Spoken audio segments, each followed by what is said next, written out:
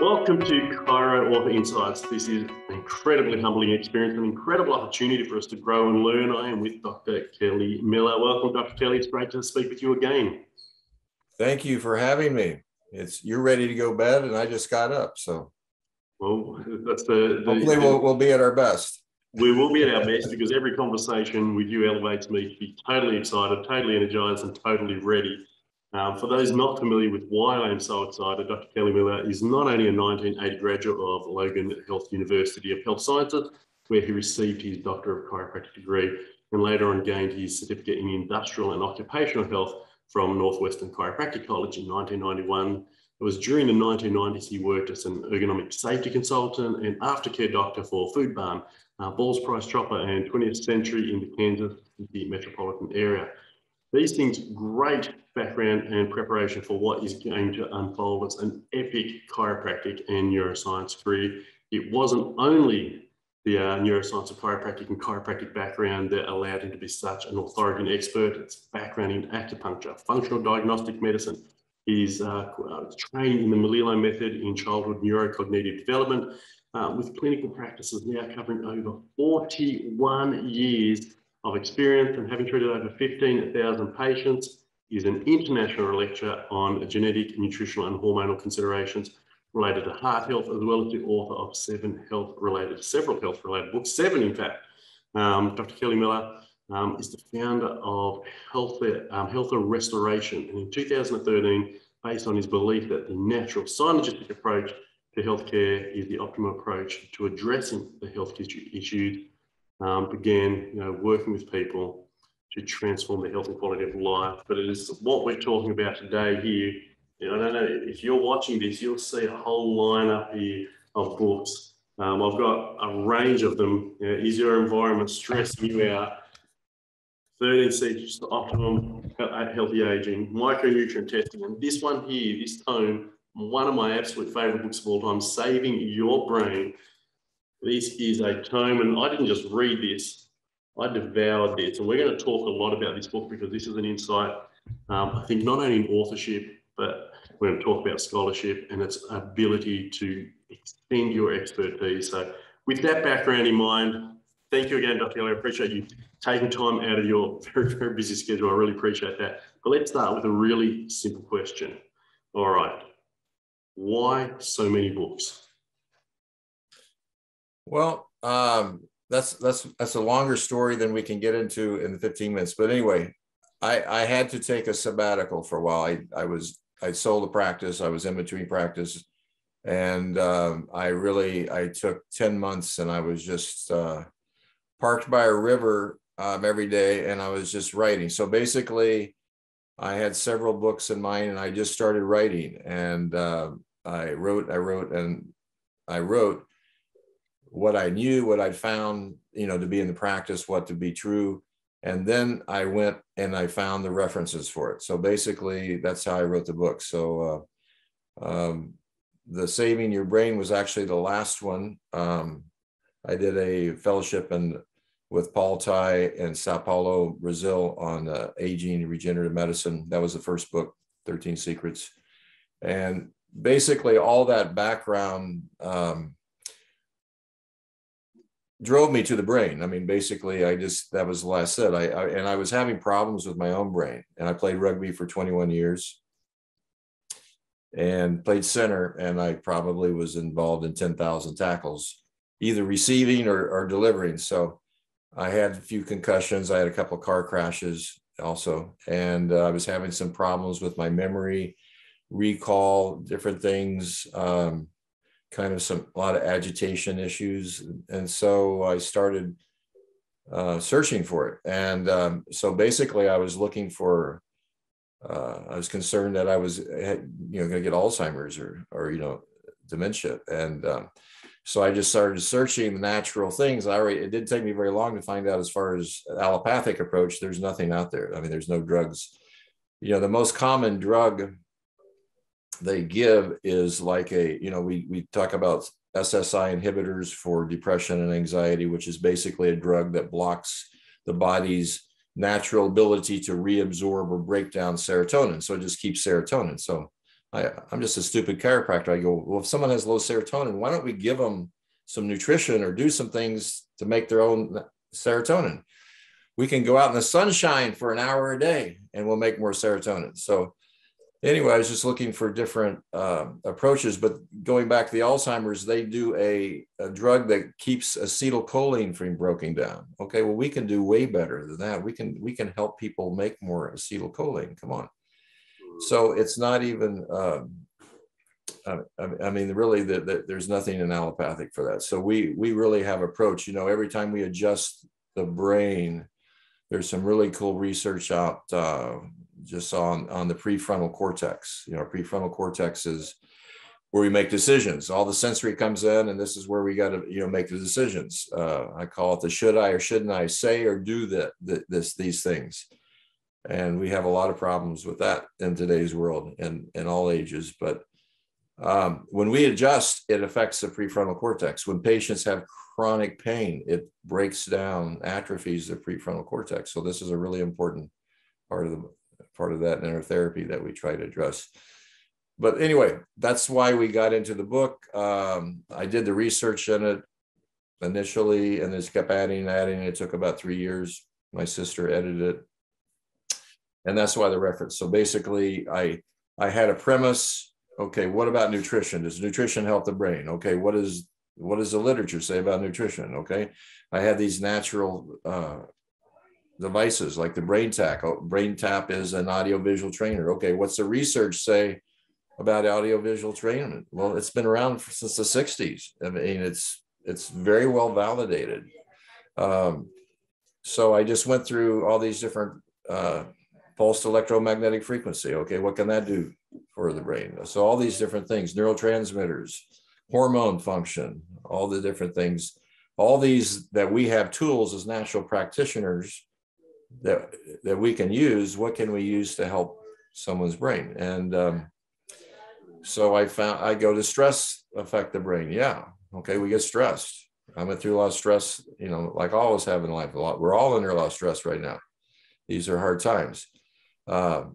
Stress will produce cortisol. Cortisol will affect the hippocampus, short-term memory. Will destroy it. Will actually destroy the neurons. Okay, what can we do? Breathing. We can take different supplements. We can stimulate the parasympathetic nervous system. Down-regulate so that's all basic chiropractic.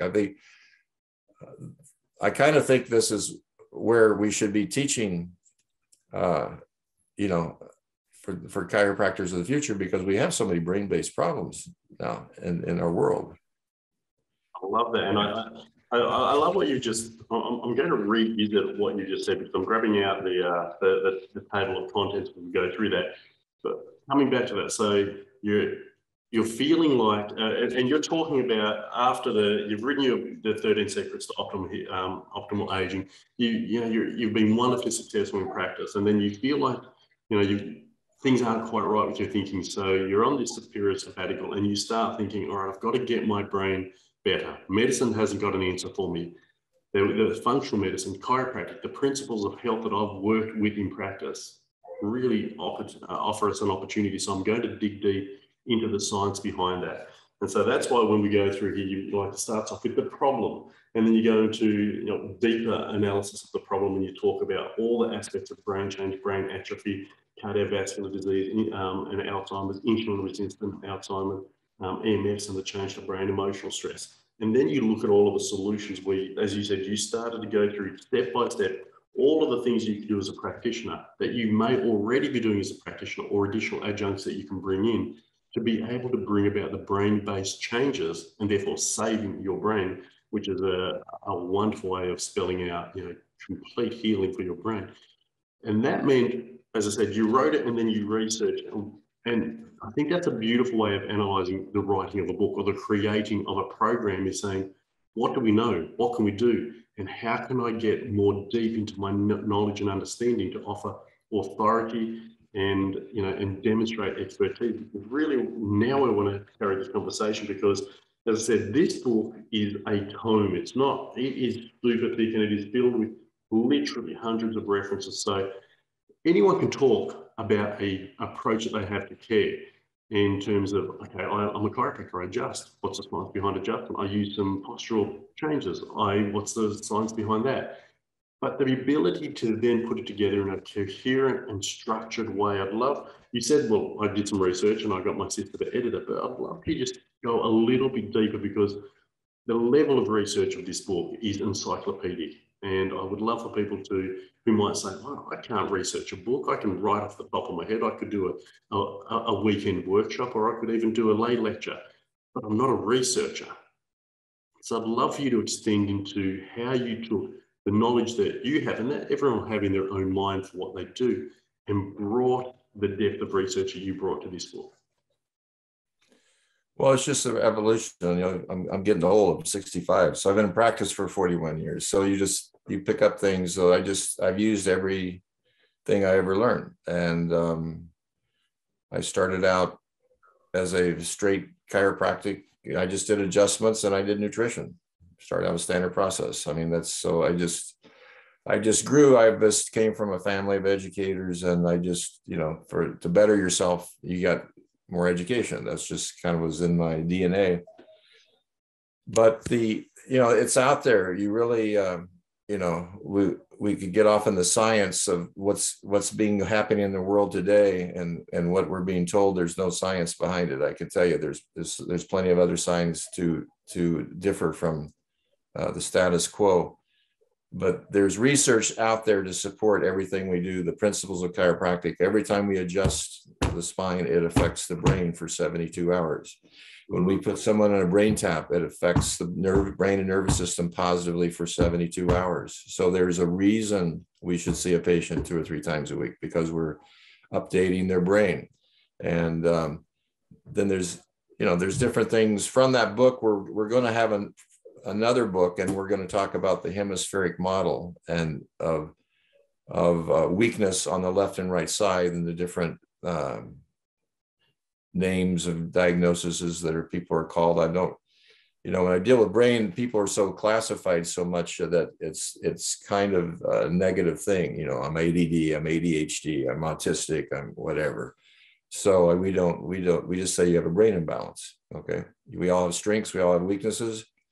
And we're going to find your weaknesses and we're going to shore them up. And that's basically the approach. And we use everything. We use chiropractic, we use acupuncture, we use nutrition, we use herbs, we use homeopathy, we use neurotransmitter support, we use hormone support, we use PEMF, we use multiple tools, like which most of us don't know, things like interactive metronome, which sets the tone. But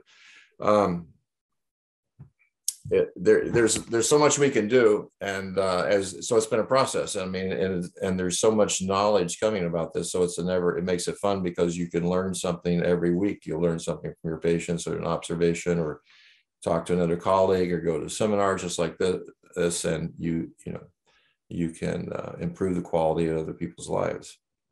That's true. That's absolutely so profound that we can do that.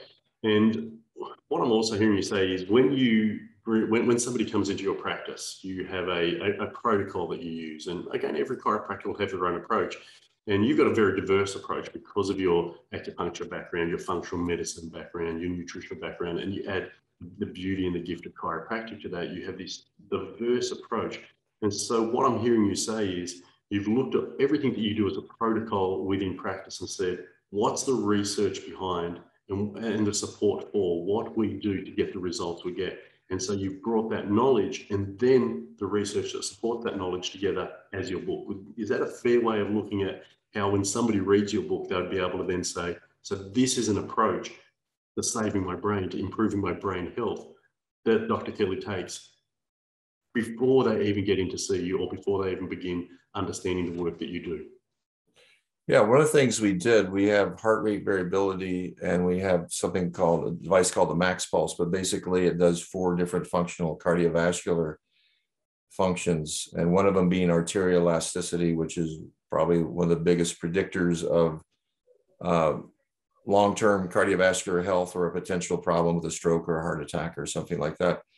And so my premise was, if what we were doing it should positively affect the autonomic nervous system. We should have better balance. We should have more parasympathetic. And by the way, 80–90% of everybody that walks in the door is sympathetic dominant. So this is one of the reasons, if anybody listening out there has been in practice for 40 years, it's harder to get a positive change in a patient in today's world than it was in 1980s. I didn't know anything in 1980. I came out and you get you get a miracle. It's tougher to get miracles these days. You got to work a lot harder at it.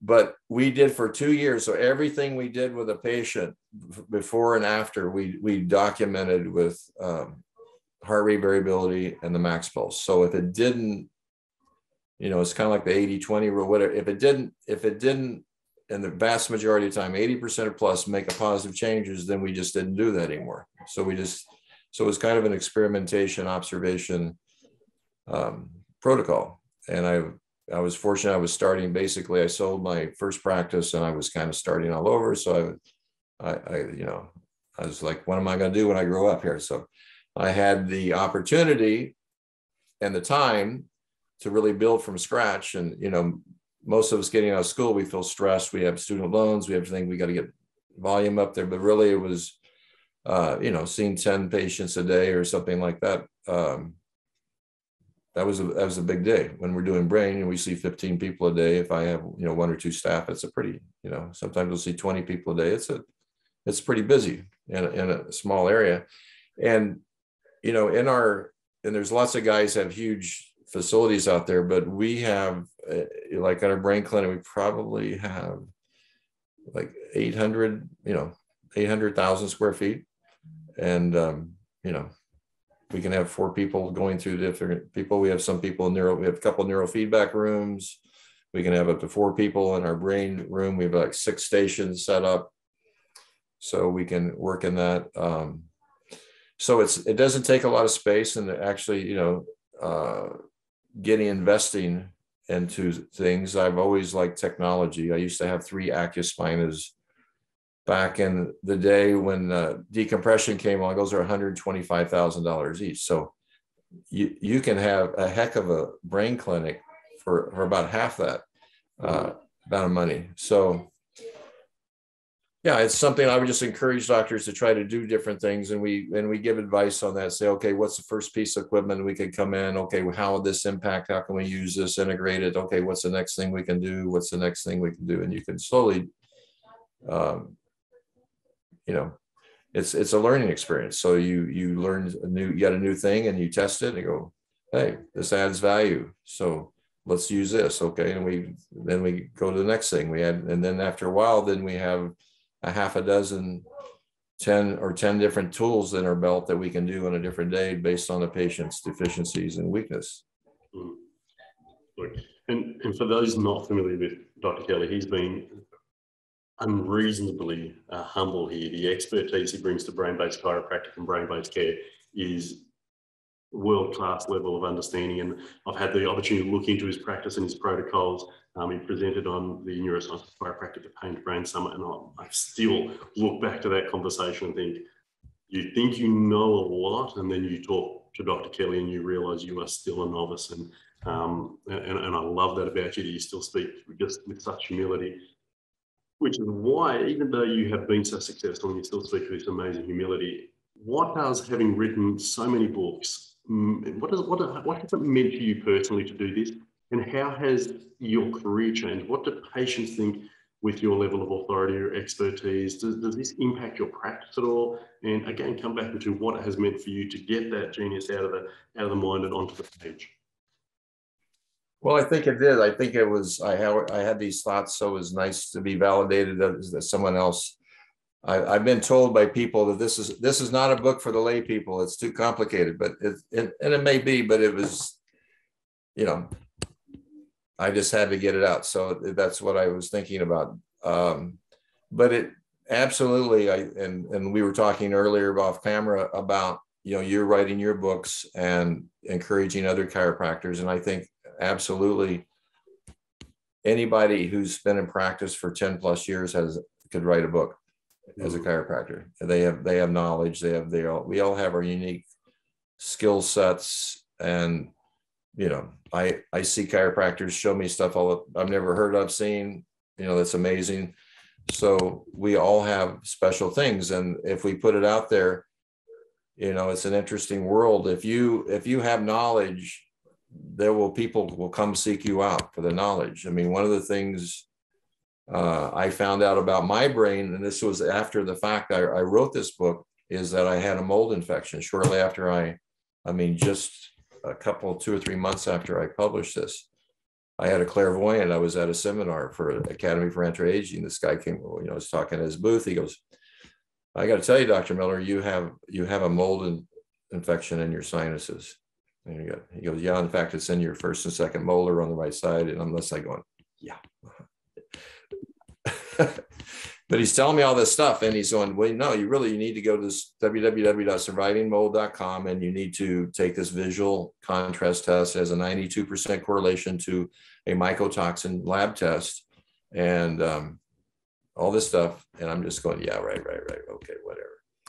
And then later, Dr. Jill Carnahan, who's a medical doctor, she does this lecture on mold and mycotoxins, and like everything this guy told me was true. So I tested myself, and sure enough, I did have a mold infection. Then I remember now where I probably had it for 10 years.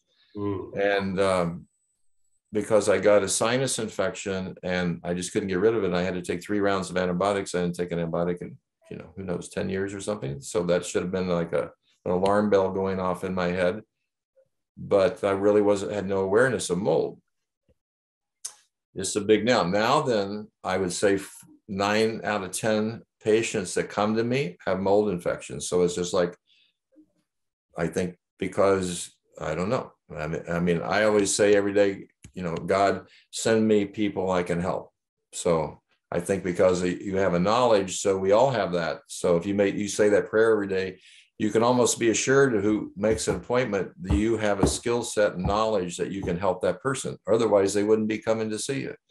So we have to, some patients will push us further in our knowledge and other things, but that's how I look at it. But so we've, got educated on the mold, and I would just put it out there to the doctors that they need to start looking for this. Anybody has a chronic brain problem and nervous system problem that they may have a mold, because 24% of the population has a HLA genotype that makes them very susceptible to mold, and they don't mount a good immune system response against it. And the concomitant bacteria that with the mold will actually overactivate the microglia in the brain, and it will kill the neurons, and literally your brain will atrophy. I have a patient who we do something called neuroquant, and he is in the 7th percentile in his gray matter. Okay. I mean, that's not very good. And he's still walking and talking, but he's not very well.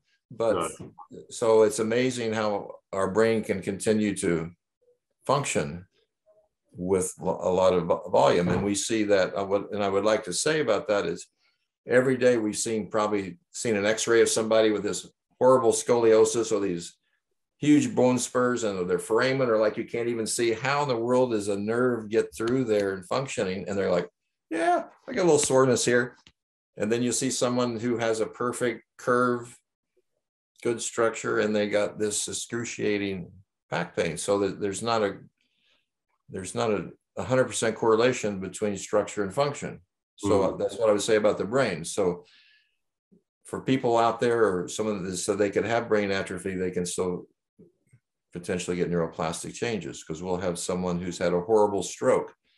They've lost, they've destroyed, half their brain is practically gone, and they can't move their arm, the spastic paralysis. And we had a patient that's so cool, but she started moving her arm, but she had to turn her head to that side to get that arm to work initially, because that neuroplasticity was piggybacking on all these signals to her neck muscles to regrow a communication system to her arm. So the brain can find a way if we can keep putting sensory input into it, and it'll find a way. Absolutely. It's a profound aspect of chiropractic and the change that we can get. Before we come to the end of it, again, I love talking with you, and there's always so much going on in my mind every time you speak. But before we get to the end of this conversation, when you mentor people, you alluded to it earlier that, you might highlight, start with this piece of technology, and then you'll give them a step-by-step process. How has, again, from the framework of being in practice, having a model and the book reflecting that model, how then has everything you have done to study, to learn, then to practice, and then to write that book, how is all of the knowledge banking that they're going through the writing process contribute to then being able to mentor others and provide a structured framework to deliver more concrete education?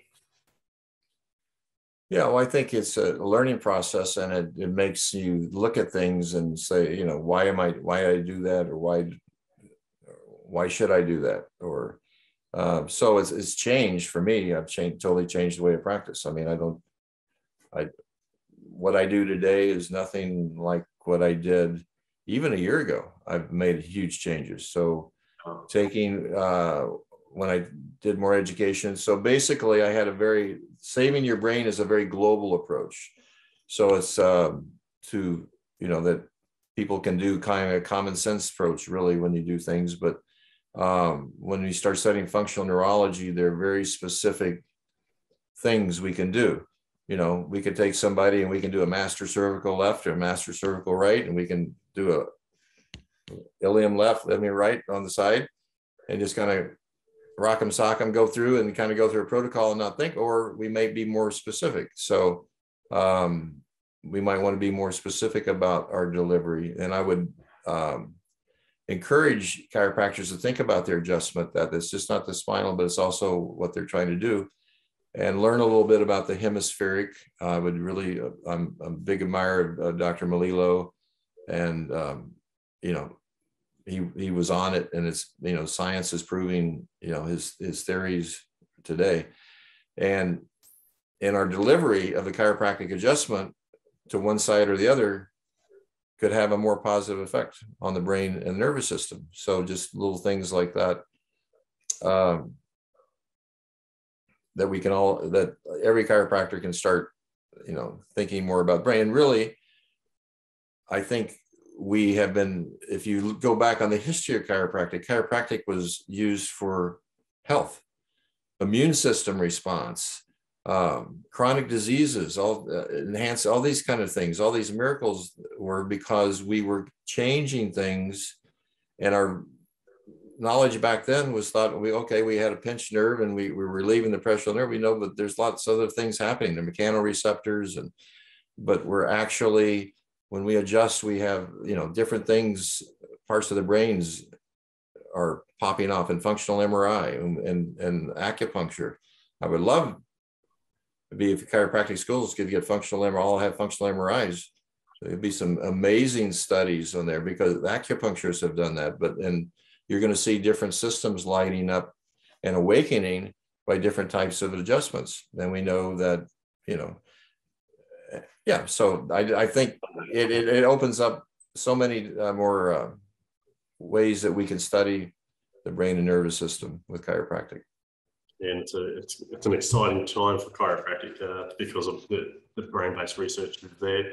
I think it's, as I said, Dr. Kelly, it's always so great to speak with you. And anyone, as you listen to this, as you watch this, and you realize this man is a wealth of knowledge. If you have the opportunity to mentor with him, if you reach out and get an opportunity to grow in your neuroscience of chiropractic, your functional medicine approach to chiropractic, it's going to be a gift to your patients, to your development as a chiropractor. You've got to grab these books if you're interested in the neuroscience of chiropractic, and you do not have that. You have not got a full understanding of what is possible through brain-based chiropractic, through the whole approach to care. It is only a small section. You've got another book there, Dr. Kelly. Hold that up for me, because we were talking about that before we got on. While he's only got a contributing chapter, again, this is a book. I just have a chapter in here. There's like 30 different doctors in here, I think. These are all chiropractors. So they're all talking about their thing. This was Bruce Lipton. It's called Wake Up the Happy Brain. So there's all different approaches. So there's an opportunity. If you want to start with a chapter, you could probably do something this with somebody and then grow into a book. But every DC out there, you got a book in you. So write it. You have heard it. That's awesome. So as we wrap up, Dr. Kelly, I'm going to do something a little bit different rather than talk about books or anything like that. 41 years of clinical experience. If to close here, if you could have told yourself something from all your experience, your wisdom, your knowledge and understanding now, and you could have given yourself in a time capsule that message 41 years ago, what message would you send your younger self to share now with the chiropractic community as we close off here? Well, I would definitely get into functional neurology. That is, I think that's, it took me 38 years or 37 years or something of that to get there. And when I have people like Kyle Daigle, who's in Lake Charles, Louisiana, Brandon Crawford, he's down in Austin, Texas. These guys are like 35, 36 years old. These are world class. I'm humble because they make me look like a first day in school chiropractic student because their knowledge base is so amazing. And because they've done this, they lived it. They've got the 10,000 hours. They started when they were in school. So, I was 60 plus to start this. So anybody out there can start learning at any age. And I would encourage that because you're going to see so many more positive changes. And in today's world, there's so much anxiousness, so much depression, so much insomnia, ADHD, autism on the rise, Parkinson's, Alzheimer's on the rise. So there's a lot of people that need our help. Agreed. And functional neurology, the chiropractic brain-based approach to care is absolutely groundbreaking and life-changing. Dr. Kelly, as always, as I said, any time I get an opportunity to speak, I'm so grateful. I'm always excited because I think more deeply every time you give me an idea and plant that seed. So I'm grateful for you, grateful for you taking the time out. And I know everybody, having watched and listened to this, is now already saying, I've got another level yet to go, and you will evoke that growth in them. So thank you. I appreciate you. Appreciate all that you do. You are an amazing, amazing human being and chiropractor, incredible servant. Thank you so much. Well, thank you for having me, Dr. Marcus. It's always nice to talk to you.